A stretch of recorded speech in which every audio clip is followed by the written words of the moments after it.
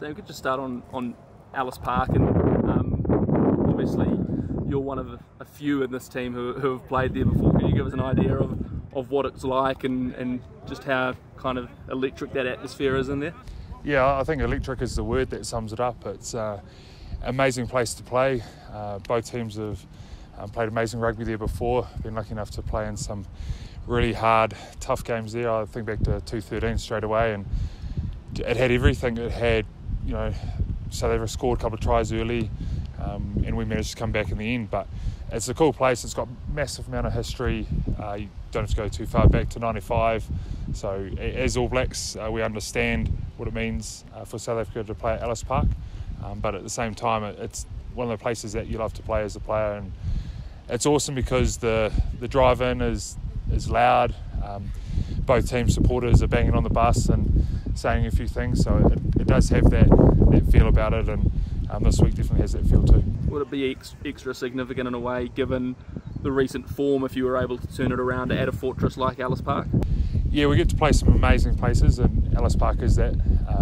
So you always want to go out there and put your best foot forward, and ideally we always want to come away with a win. But the best thing we've actually been doing this week is worrying about ourselves, worrying about what we can control.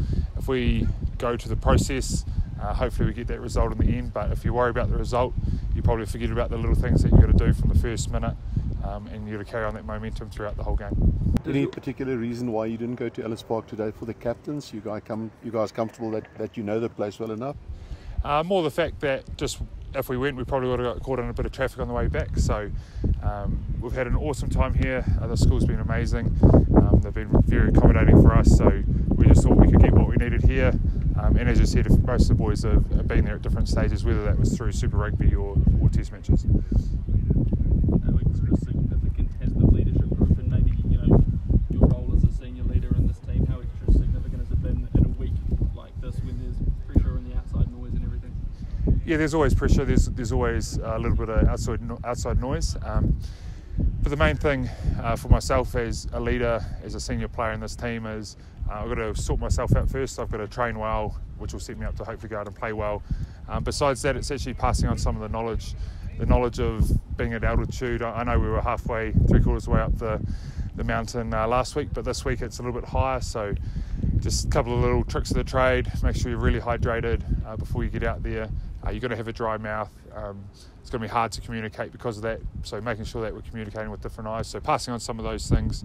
But it's actually just trusting the boys and not overloading them with information, making sure they've got enough, but they still go out there and trust themselves and play nice and clear. What's the keys against a forward pack like the Boks, Sam? With the amount of sort of experience they have there. Yeah, it's the same as last week, and everyone knows they've got a good scrum, they've got a good maul. The big strong guys, they love to create momentum and get downhill. So for us, we've got to go out there and stop that. Sometimes it's easier speaking about that than actually doing it, but we've got to make sure we don't give them an opportunity to do that. And I think one of the biggest things with that is our discipline. We can't give away silly penalties, so they're getting opportunities to kick into corners to set up their rolling maul. So what have you done or focused on this week that's different to last week and previous weeks? Yeah, obviously we played them last week, so there's a couple of things we've identified that we can be better at, opportunities that we've seen, and that's something that happens every week. So I'm not going to tell you exactly what they are, so hopefully we've done enough homework and we've worked on that skill level so we can go out there and exploit those weaknesses that we've seen. But that's the cool thing about Test match rugby.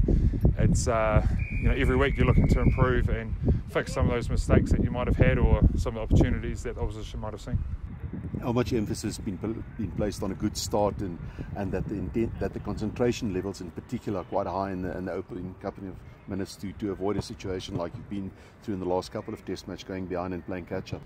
Yeah, playing catch up is harder to do, but you can do it as a Test side, but it's way easier to start well. So going out there and executing straight away, completing what we're trying to do is something that we've talked about this week, because as you said, South Africa are a good side and they do squeeze you if they do get in front. They're good front runners, so ideally we don't give them that 10 to 7 points head start from the first whistle. Especially to silence the crowd a bit, because the crowd will be up for it as well. Yeah, last week the crowd was awesome. Obviously a lot of support for South Africa, but there were a few Kiwis in the stand, so it was really cool to connect with them afterwards and hearing their support throughout the game as well. Sam, is there anything behind your jersey swap with Scott Barrett? Not that I'm aware of. I think it's just how they've named it, so I'm pretty happy to get a jersey. I'm not too worried about what number, as long as it's not too high. Don't think I could pass the ball as a 9 or run the cutter as a 10, so pretty happy it's in the tight forwards. Sam, how's Fletcher and the nerves, the excitement and everything that comes with the debut? Yeah, Fletcher's been awesome. Obviously know him pretty well from Crusaders and played with him a couple of times at Canterbury. He's no fuss and he's been great the last couple of weeks. He's just got stuck into his work. He's asked the right questions at the right time, but at the same time he hasn't expected all the answers to come his way. He's gone and found them, and I'm looking forward to him getting out there. I'm sure he'll get out there at some stage, and it'll probably be the first of many. Like, I've been very impressed with how he's performed last week and also this week. Sam, you've never been through a run like this in your All Blacks career. How different is it to deal with, and particularly the mental elements of just being in a bit of a funk and having to flick out of it?